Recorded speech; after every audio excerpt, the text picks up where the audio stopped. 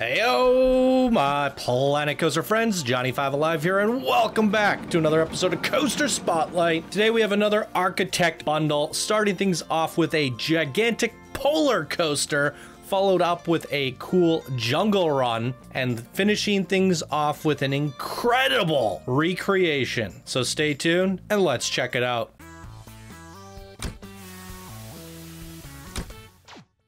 All right, welcome back. Hope you are all having a fantastic day. Hope everyone is excited for spring. I certainly am. If you guys are new here, be sure to smash that subscribe button. If you end up enjoying the video, leave us a like and come join us on Discord. We have about a month left on the contest. If you want to get your eyes on into the chat room and see what people are creating, now's the time to come in and get a sneak peek. And it's not too late to start participating if you're late to the party. And if you guys enjoy the show and everything that we do here, please do consider supporting it through the Patreon program. Links can be found down in the description below for everything, including today's creations, starting with Skyscraper, created by Dwarn Ice, one of our Discord advanced builders. And here they say, "Hey, Johnny and company, this is a coaster I made a while back from my society park. It's based on the polar coaster principle, which I wanted to do for a while. Since the park had been ongoing for a while, I first created this when we still weren't able to turn off scenery collision. After it did, I made some adjustments. It's quite a gnarly ride, so make sure you didn't just eat.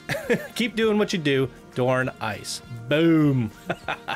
Awesome. All right, let's take a closer look at this. So the polar coaster principle idea is pretty crazy. I was looking at some of these online with the Florida's polar coaster. This one doesn't quite reach the same heights, but it still has the same concept, and it looks really freaking difficult to pull off because you're launching it upward, and then you have to control the momentum the whole way down. So it's going to be interesting to see how this rides. I love the way your boarding station looks. The scenery is quite elegant, simple, but clean. It looks great. So let's take a closer look at some of these stats. It's a launch torque coaster, but I'm really interested to see in some of these G-forces. The max of vertical G-force is 5.34. It all seems tolerable here, so good control here. 7 inversions, 3 airtime counts. There's nothing here that stands out to me as crazy. So this looks like it's very well controlled. Let's get on and feel it out.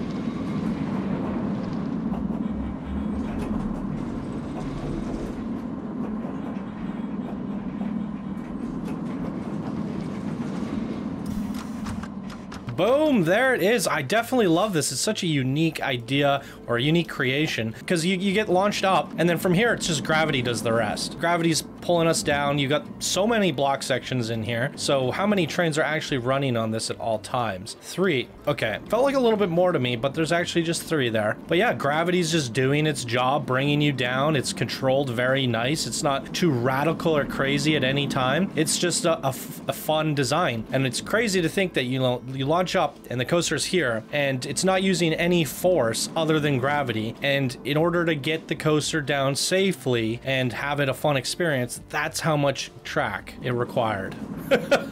That's amazing.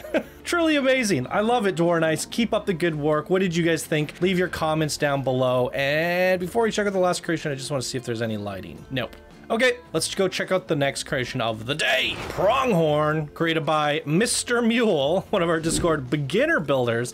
And here they say, hey, Johnny, this is the first creation I've ever made. I'm super excited to finally send in a submission. I've been watching your videos for so long. Pronghorns are the second fastest land animal between the cheetah, Google says. Well, I didn't actually know that. So based on the coaster after it, you are one of the first people to ride on Pronghorn. On this realistic journey, you will go through 2 inversions. This is a dual launch coaster. I tried my best to get as realistic as I can. I use a 4-meter autocomplete method. My inspiration for this coaster was Maverick at Cedar Point. Use 10 feet to 3 meters for width. Okay, this is just pathing explanation. Thanks for all the Discord members who helped me, and thank you for creating such a great community. Oh, you are very welcome, Mr. Mule. So here we go. He was talking a lot about the setup, but we're not really setting up these blueprints anymore. And if anyone's wondering why, it's just because, well, we have the cinematic shots now. And a lot of these blueprint coasters, they don't normally have crazy queues like the ones you see in the parks. So we like to go down the queues when we're in parks, but not so much with these blueprint coasters because they're usually pretty straightforward. However, this one does have a pretty complicated queue, but you can use your imagination and understand where the paths are going to be. But there's still, as you can see, this one is one of the biggest queues we've ever seen for a blueprint, and there's not a whole lot of crazy details, but it's still a fun queue overall. So you got to go good look at it here, and let's check out the coaster now, which we have a Typhoon Infinite. Here's a look at all the results. Stats all seem pretty good here, so let's just reboot it up and give it a go.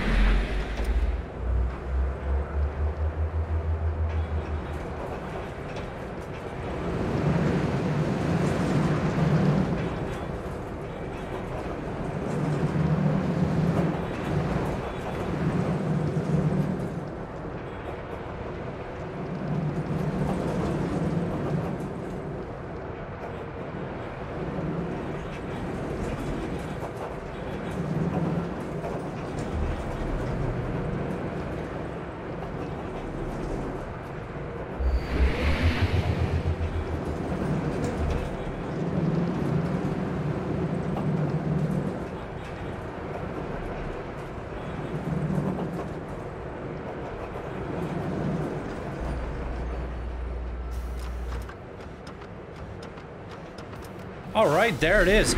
A first-time creation, first-time creator. I think it's a really solid coaster, and I do see some of the similarities and inspiration drawn from the Maverick coaster, the double launch, the upward launch, and then a lot of the it's hanging really low to the ground, it's traveling really low to the ground, and if the track has a somewhat similar feel to the Maverick coaster, and that's what you're going for. Now, in terms of the theming stuff, I actually think it works here. I'm usually not a fan of just these coasters laid out with a bunch of trees and stuff, but because of your backstory and you're saying you're a pronghorn antelope running through the forest, it makes sense. And I think I got lucky because I placed it down in someone else's park and it just feels like the paint job was just so done well, but I didn't do this and he didn't do this. It just so happened to be where I placed it. It just worked out so well.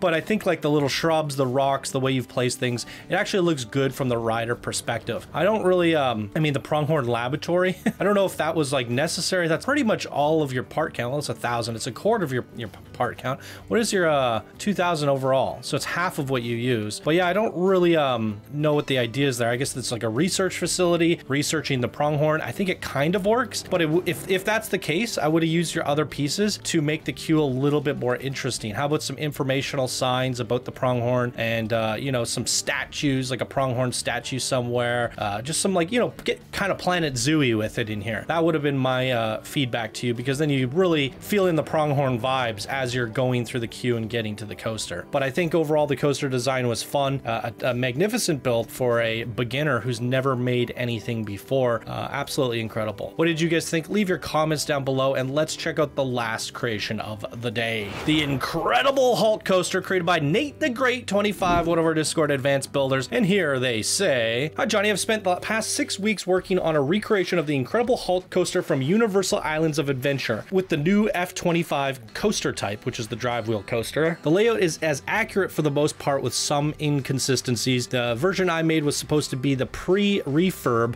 but there was a few pictures of it, so it's a mix of both. I originally wanted it to be the blueprint, but in the end it was 15,000 parts and 300 buildings, so it wasn't going to work out. The coaster was the same stats as the actual Incredible Hulk coaster. For the best rides, ride during the day to track view. At night, go guest facing while in row 8. Then turn the camera around to face the forward and zoom in so you would be in an imaginary 9th row." Okay, thank you so much for all you do to the community. I hope you enjoy.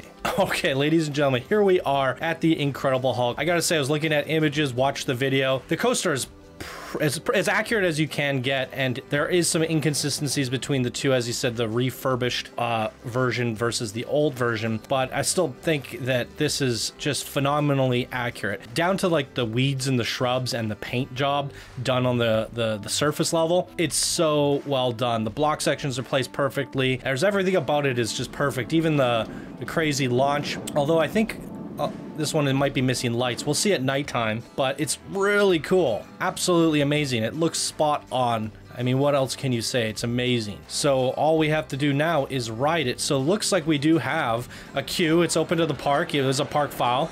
So this is one of the rare times that we actually get to go down the queue. Good googly moogly.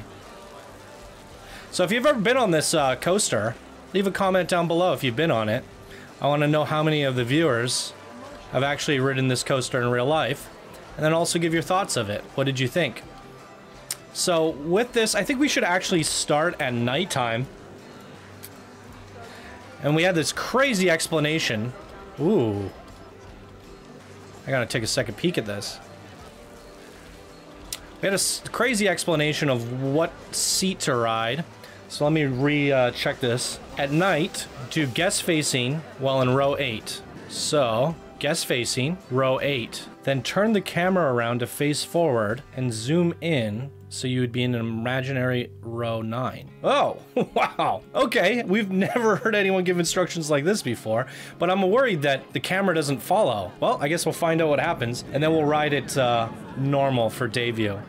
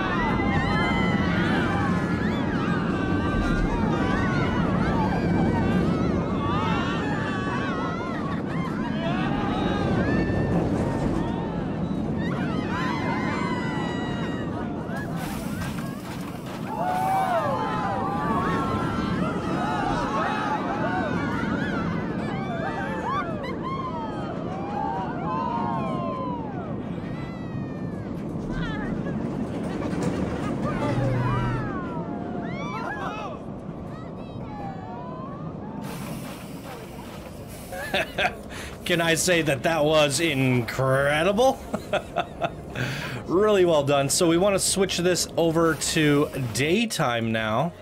And we're going to do, I think, track view is what he asked for. So we're going into track view. Let's check it out. Speaking of track view, I just realized the last coaster that we read, he said the smoothing, he did the smoothing trick. So we might have to go revisit that in track.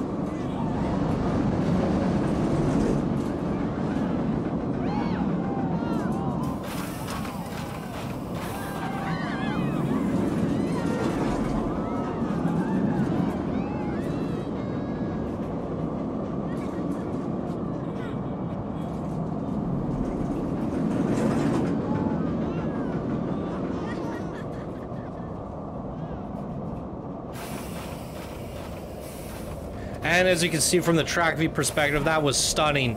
An absolutely amazing recreation here today by Nate the Great. That was certainly great, Nate. Now, as I said, this one I should have ridden at track view, but I don't think he said to ride at track view, but usually if you do the smoothing meter method, you do want to ride it in track view. So I want to give this one another chance because it might ride better like this.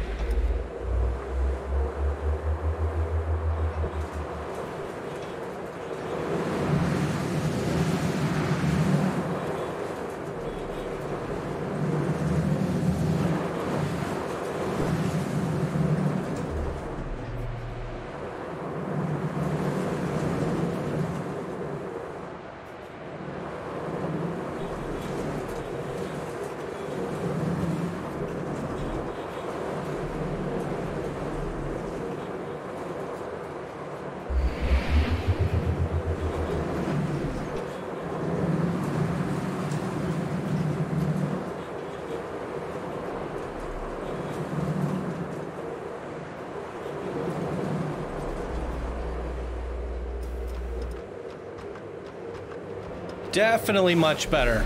Now, this was a Architect bundle. And speaking of bundles, I want to have a little discussion for the ultra fans of the show, the people who watch every episode and, you know, stay to the end and all that. We'll have a little poll up in the top right-hand corner. Hopefully I remember to do that. And if not, just leave a comment down below as well. Do you guys like the coaster bundle spotlights? Because as you can remember, the first, what, 600 episodes were all singular coasters per episode.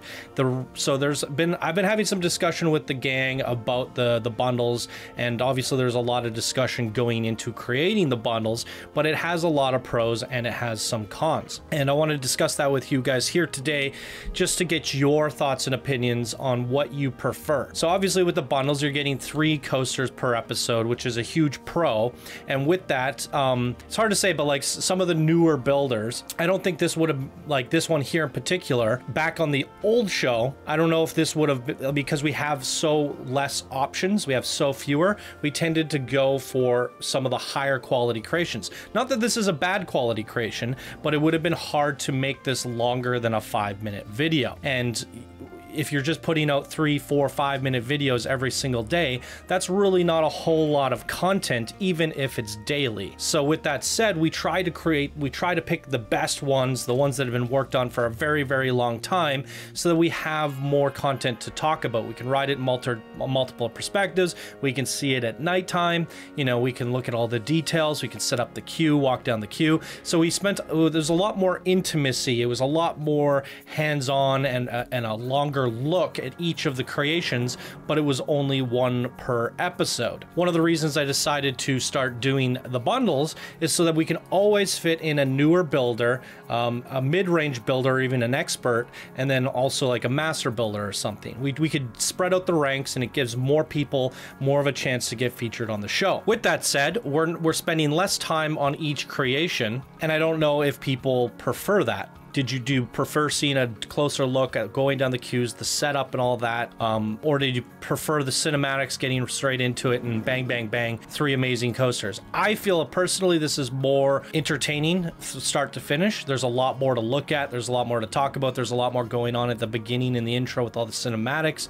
So I saw a lot of benefits there. But the downsides to this is that we're not spending as long on each coaster. We're not looking at all the details closely because we're limited on time and we don't want these to be hour-long videos. And it's a lot more work for me. I got to get 3 times the cinematics. I got to set up 3 coasters. Well, I'm not actually setting them up. I'm just placing them down. So that's why. Otherwise, it would be a lot more work. But then the editing, you know, I got to get the screenshots for each one, I got to get the cinematics for each one, and I got to edit them all together. And they end up being, generally speaking, 15 to 30 minute episodes rather than generally 10. With that, it's been really hard to keep up with the daily coaster videos because the bundles take such a long time to do. It's been a lot more editing and it's been a lot more work Whereas before with the old method, I was guaranteed to get 1 coaster a day out. But with this method, if I were to get 3 a day out, we'd be looking at 21 coasters a week, as opposed to, say, 7. And because of that, I'm falling behind, and it's been hard to keep up, and there's been days where I miss a couple days here and there. I don't think I've consistently gotten daily videos out since we started this because it's been so difficult. So bringing this all back around, what do you guys prefer? Do you prefer the bundles, or do you like the old single method? And maybe what we can do is with the poll, if everyone likes the bundles still, or if everyone likes the singles, or if it's split, maybe we could consider bringing back some of the singles. And that's what I wanted to test out this week. So I have some single spotlights picked out, and I want to see analytically how it performs and how it does. And you know, I just want to see how the old method would go, and also see how much time it leaves me at the end of the week, and if I can finally get caught up and ahead. So maybe what we'll do going into the future is maybe 3 bundles a week and then the rest singles. But then we have parks on the weekends, of course. So there's only really 5 weekdays and then 2 on the parks on the weekend. But if I'm ahead on time, maybe that allows me to get double uploads for the weekend. We could see a coaster and a park. So there's definitely some benefits there, and I've been doing nothing but bundles. So, I mean, I've thrown a couple dark rides in there, a couple singles. I know Zell likes to do just single features once in a while. But for the most part, every single creation or every episode in the last, 8 months or something have all been bundles. And that has been an extreme round of work, but that also kind of technically means we've seen 3 times as many coasters as we would have last year. So we've gotten a lot more out, but it also means we're drying up our inventory faster and faster and faster. So what do you guys think of the bundles? Let me know if you've enjoyed it so far over the last 8 months, or if you missed the singles, and if you would like to see a mixture between the two, or if you'd just like me to stick to the bundles, or if you'd like me to just go back to the singles. I'd love to hear your guys' thoughts, because your feedback, your opinions, and what you think of the show. I always read the comments, I always go through the comments, and I'm always trying to constantly improve and innovate. And, you know, 3 years into Planet Coaster, and I still think we're always adjusting and making improvements to the show. And I personally feel like the bundles have been a great addition, but it's also been pretty tiring. And I'm not tired of it, it's just a lot of work, and I feel like maybe I'm overworking myself by doing too many bundles, so maybe I could just space it out a little bit. But ultimately, you guys are the deciding factor, because if it's something you really, really enjoy, I will definitely stick with it and put the extra effort in. And if you guys enjoy all that extra effort and the improvements on the show, please do check out the Patreon page and support it further, because we could really use your support